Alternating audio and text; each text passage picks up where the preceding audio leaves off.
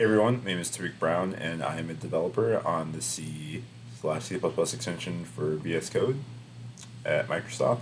And today we are re-recording our tutorial on how to install C#, just because the recording last time was very low quality.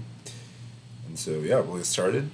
The very first thing we want to do to go ahead and get C# going is we want to install the .NET SDK. A link to this website will be in the description. But we'll go over here, we'll hit download, and get the .exe file, open it, and as you can see here, I've already installed it, but what you're going to do is you're just going to go through the steps and install. It's just a matter of clicking next, install until it finishes installing. Once you've gone through that setup, you're going to check if it installed correctly by opening up the command prompt, and you'll type in .NET. So once you've gone through the installation instructions correctly and you verified that it's installed correctly, we'll go on to the next step, which is just going over to Visual Studio Code.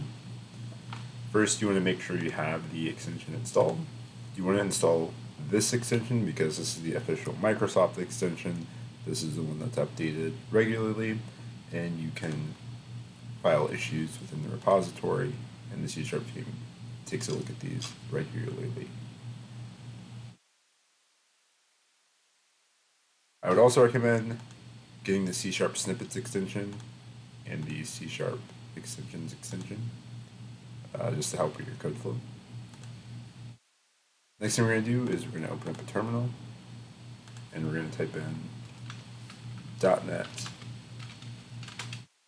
console. This will create a template project for us, and as you can see here, we got hello world. And then the next thing we will do is we will type in .NET restore to make sure everything is built correctly, and then we will just type .NET run.